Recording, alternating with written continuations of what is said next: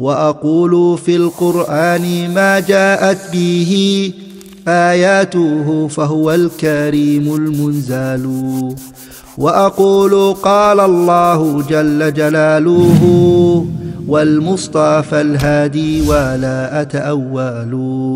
A questioner asked, my husband is forcing me to take his name. What should I do? الحمد لله رب العالمين له الحمد الحسن والثناء الجميل وأشهد أن لا إله إلا الله وحده لا شريك له يقول الحق وهو يهدي السبيل وأشهد أن محمدا عبده ورسوله صلى الله عليه وعلى آله وأصحابه والتابعين لهم بإحسان إلى يوم الدين أما بعد.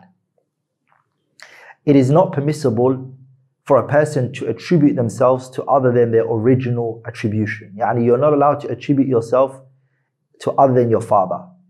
Islam has prohibited a person to attribute themselves to other than their father. And this prohibition is by unanimous agreement. It's a consensus amongst the ulama. Allah subhanahu wa ta'ala, He said, "Ud'uuhum li'abaihim huwa aqsatu 'inda Allah. فَإِن لَمْ تَعْلَمُوا آبَاءَهُمْ فَإِخْوَانُكُمْ فِي الدِّينِ وَمُوَالِيكُمْ وَلَيْسَ عَلَيْكُمْ جُنَاحٌ فِيمَا أَخْطَأْتُمْ بِهِ وَلَكِنْ مَا تَعَمَّدَتْ قُلُوبُكُمْ وَكَانَ اللَّهُ غَفُورًا رَحِيمًا." Allah subhanahu wa ta'ala, He says, call them by their father's name. And call them and attribute to them their father.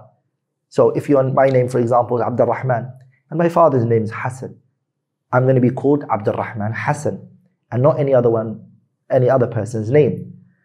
The Prophet ﷺ, he said in a hadith, Al-Imam Muslim narrated, Tirmidhi narrated, Ahmad narrated it as well, min hadith Ali ibn Abi Talib radiyallahu ta'ala anhu. The Prophet, he said, من ادعى إلى غير أبيه أو انتمى إلى غير مواليه فعليه لعنة الله والملائكة والناس أجمعين. لا يقبل الله منه يوم القيامة صرفا ولا عدلا. This hadith mentions anyone who calls himself by other than his father's name or attributes to himself other than his master's name, then upon that person is the curse of Allah subhanahu wa ta'ala and the angels and all of the people. Allah tabarak wa ta'ala will not accept from that person any righteous deeds. Also another wording which Al-Imam Al-Bukhari and Muslim both narrated, and Abu Dawood and Ibn Majah wa Ahmad, min hadith Sa'd ibn Abi Waqas wa Abi Bakrah radiyallahu ta'ala anhuma, that the Prophet said, من ادعى إلى غير أبيه وهو يعلم أنه غير أبيه فالجنة عليه حرام. Anyone who calls himself and attributes to himself other than his father, and he knows that this is not his father, then Jannah is haram from him.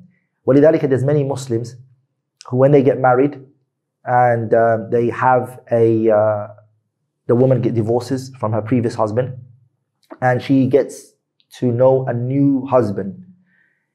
So what she does to the children is that she forces those children to refer to this new man that she got married to. She forces them to all go back to him and say father, daddy, and sometimes they may even attribute the children to that new husband of hers, or her new husband. And the questioner, as she has asked, that her husband is forcing her to take the name and adopt the name of her husband. And this is wrong. She shouldn't obey him in it. لا طاعة لمخلوق في معصية الخالق. You're not allowed to obey the creation in that which is disobedient to the Creator, Allah subhanahu wa ta'ala. But if the wife, for example, documentation-wise, she's attributed to the husband, but it's clearly stated that this is her husband. So she's called Fulana Zawjatu Fulan. Okay? Fulana, who's the husband of so-and-so. That's no problem. That attribution is fine because she is the wife of so-and-so. That is permissible. Or if there's any other means that are taken in your country which clearly shows that this is just a husband and not a father figure, or it's a custom in your land that the attribution is done in a certain way, and it's not father and daughter, or the attributing yourself to like a father, then that's fine. Because the qa'idah is فَإِنَّمَا يَجْرِي بِالْعُرْفِ يَجْرِي بِالشَّرْعِ. If this is custom, by custom it's known that this attribution is just a technicality between a husband and a wife, and it's not taking your name, removing your father's name and putting his name in that place, and then you're called the daughter of, then this is not allowed. It is not permissible. وَالْعِلْمُ عِنْدَ اللَّهِ, knowledge is with Allah subhanahu wa ta'ala.